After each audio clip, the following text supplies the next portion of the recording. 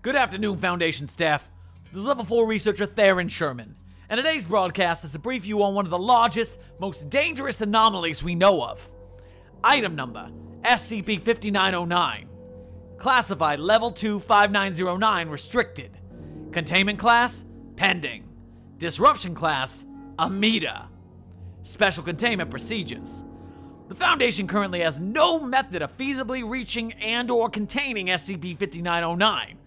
All efforts are to be reallocated to discrediting, confiscating, and/or destroying any information or evidence regarding SCP-5909. The Astronomical Anomalies Department will continue to monitor SCP-5909. Description: SCP-5909 is a crustacean measuring an estimated 2.1 light-years in length, located 7.5 light-years from the Sol system. Aside from its size, SCP-5909 possesses features congruent with those found in Alaskan pink shrimp, genus Pandalus eus. SCP-5909 has shown no signs of life or movement, remaining in a fixed position since its discovery. Discovery Log: SCP-5909 was originally discovered by astronomer Julian Martin at Salt 1 on May 20th, 2020. The Foundation became aware of the discovery when Mr. Martin attempted to publish his findings. All evidence was confiscated, and Mr. Martin was administered Class A amnestics. Update: June 21st, 2020. At 12 a.m. Greenwich Mean Time, Foundation Telescope Anna 9 detected SCP-5909 moving at 120,000 kilometers per second on a direct course for the Sol system. The Foundation has reached out to contacts within the Global Occult Coalition in order to formulate a method of neutralizing SCP-5909. SCP-5909 Neutralization Proposal Summary. Operations Shellfish. In the situation that SCP-5909 continues on its current velocity and enters Sector 6225-P6782, neutralization has been authorized. Utilizing several anomalous items, the Foundation will transport GOC's ZX-6 relativity bomb directly above SCP-5909. Detonation of the ZX-6 will lead to the immediate erasure of Sector 6225-P678, effectively removing SCP-5909 from reality. O5 Command, approved. High Command, approved. Preparations are currently underway. Note: the threat posed by SCP-5909 is unparalleled. It is nearly 1.1 light-years larger than the Sol system. It would be catastrophic if it is allowed to reach even 1 light-year's distance from Sol.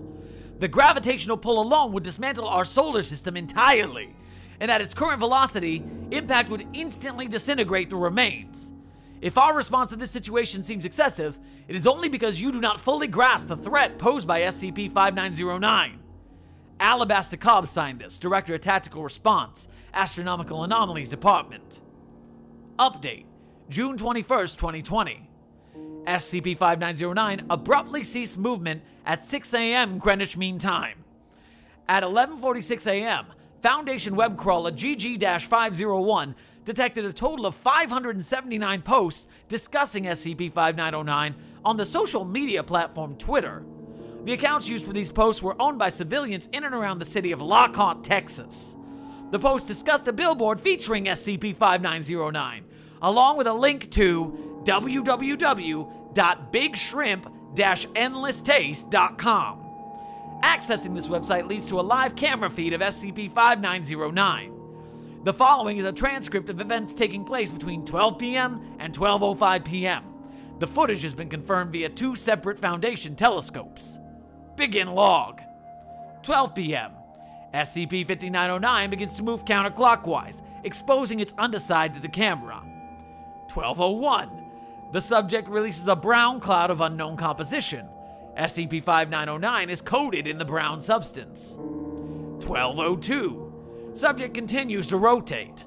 Steam begins to release from SCP-5909. 12:03.